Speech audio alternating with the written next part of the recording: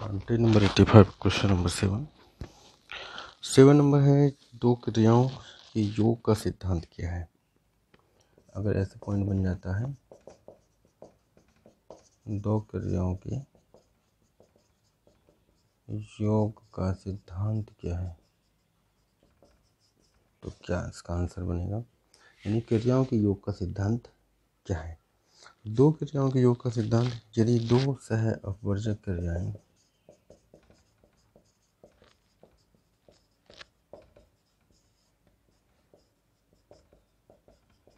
सह अपवर्जक क्रियाएं अलग अलग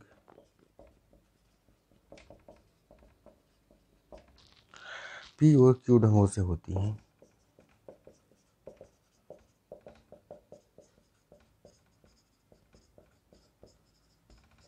अलग अलग पी और क्यू ढंगों से होती हैं, तो उनमें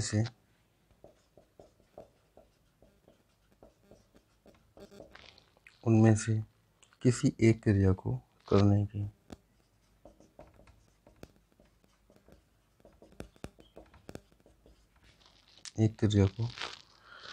की कुल ढंग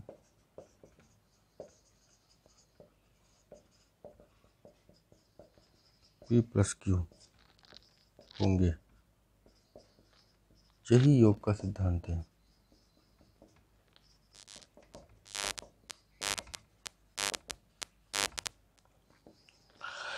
n वस्तुओं में से नेक्स्ट है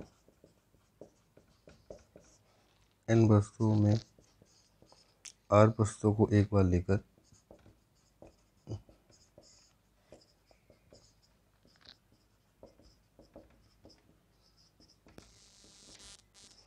बनने वाले क्रमचों की संख्या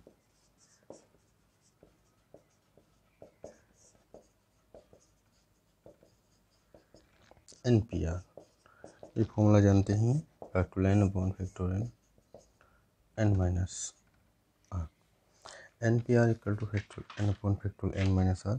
तो इस पर डिपेंड नहीं क्वेश्चन रहेंगे, जैसे कि 6p4 है तो factorial 6 upon factorial 6 minus 4 factorial 6, नीचे फैक्टोरियल 2 बचता है। फैक्टोरियल 6 को 6 5 4 3 2 1 2 को 2 इंटू 1 ये कैंसिल हो गया, 30 और 12 या 36 360 हो जाएगा। ठीक है, ये सब मल्टीप्लाइंग में है, इंटू है तो क्या हुआ मल्टीप्लाइंग हुआ। नेक्स्ट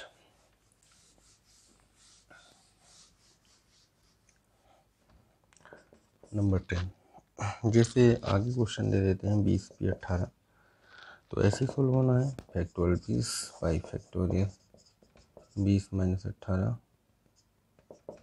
फैक्टोरियल 20 फैक्टोरियल 2, तो 20 को लिखेंगे 20 और 19 18 17 16। ठीक है, तो कैलकुलेशन लेंथी हो जाएगी, या आंसर इतना ही छोड़ सकते हैं। ठीक है, हाँ नेक्स्ट क्वेश्चन है 16 into NP3 equal 30 into n plus 1P3। तो n का मान क्या होगा, n की वैल्यू यहाँ से फाइंडिंग करनी है। ठीक है, तो ऐसे क्वेश्चन ज़्यादातर एग्जाम में आते रहते हैं।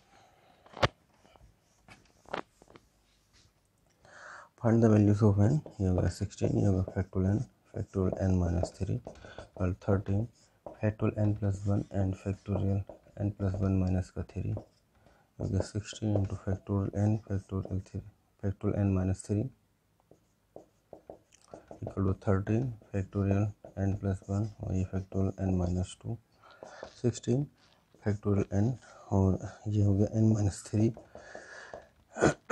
n प्लस 1 बाहर निकालते हैं फैक्टोरियल n बनेगा और n माइनस 2 लेंगे तो ये n माइनस 3 हो जाएगा, इससे कैंसिल हो जाएगा। यहाँ फैक्टोरियल n से factorial n cancel, 16 upon 1 equal 13 n plus 1 n minus 2 cross multiplying कर देंगे।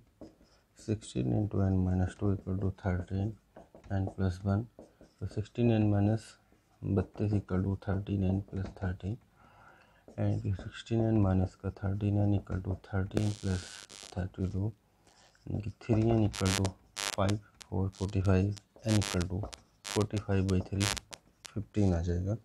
तो n इक्वल टू आ रहा है इसका आंसर 15। और नेक्स्ट 12 नंबर,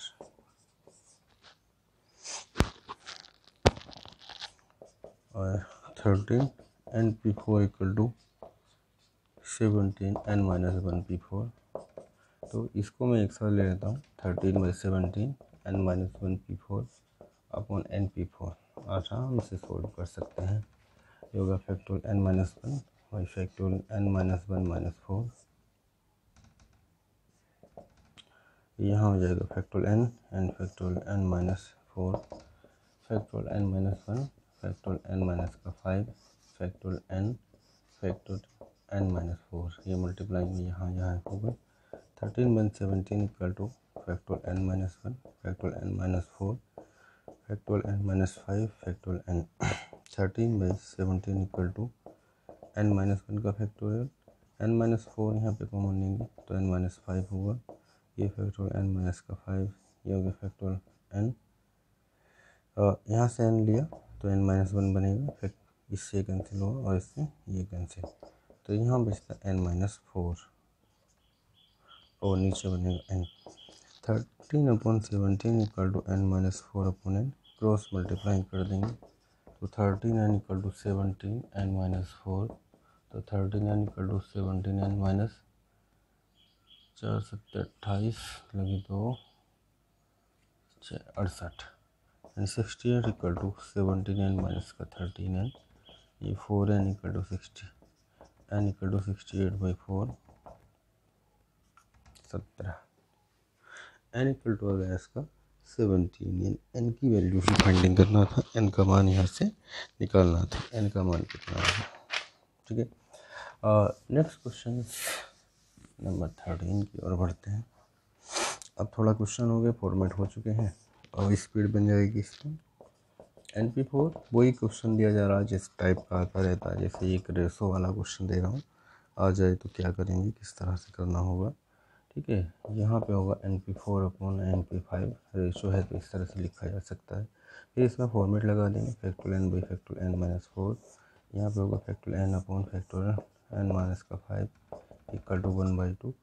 ये यहाँ पूछेगा, ये जहाँ factorial n-5 factorial n-4 equal to 1/2, ये कैंसिल हुआ। फैक्टोरियल n-4 है, n-5 है, नीचे n-4 कॉमन लेंगे तो n-5 इक्वल टू 1/2, ये टर्म कैंसिल हुआ तो 1 upon n-4 equal to 1/2, cross multiplying कर देंगे 2 इक्वल टू n-4, तो 4 इधर ले आए, 2 + 4 equal to n and n equal to 6, ठीक है। n का मान फाइंडिंग करना था तो n का मान यहाँ पे 6 आ चुका है। Next question number 14।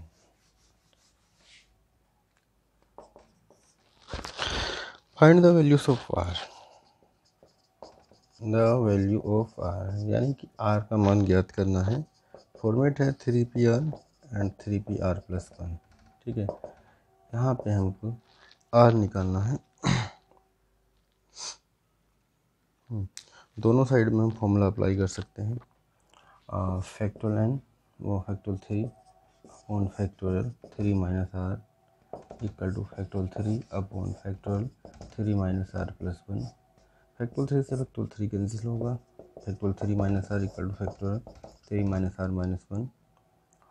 तो 3 - r कॉमन अगर लेते हैं तो 3 - r-1 बन जाएगा फैक्टोरियल से, 3 - r-1 ये टर्म से ही कैंसिल हुआ, 3 - r इक्वल टू 1 और 3 - 1 equal to r, 2 equal to r equal to आ गया 2, ठीक है। Next 15 number.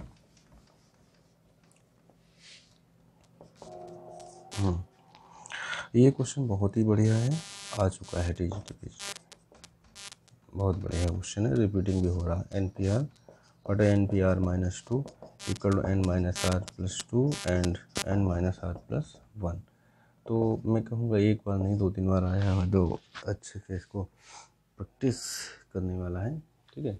LHS लेके ही RHS सॉल्व हो सकता है। तो हमको ये दिया, उसके ऑप्शन दिया, ऑप्शन छाटने हैं 4 कौन से, तो बार बार प्रैक्टिस करते हैं तो ऑप्शन भी याद हो जाते हैं। ठीक है, फिर भी अगर लगाना भी आता है, सपोज ऑप्शन गलत तुक्का लग गया तो गलत हो जाएगा, पछतावे के अलावा कुछ नहीं रह जाएगा फिर।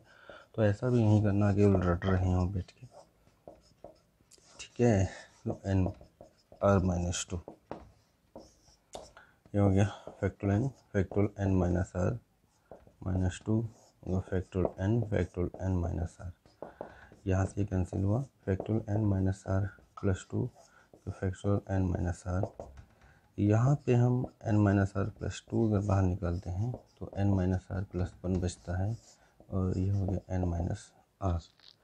ठीक है, नेक्स्ट लाइन में अगर n minus r plus 2 n minus r plus 1 को बाहर निकालेंगे तो n माइनस r बनेगा और ये भी n माइनस r है, इससे ये कैंसिल होगा। n minus r plus 2 and n minus r plus 1, ये इसका आ जाएगा राइट हैंड साइड यानी कि RHS।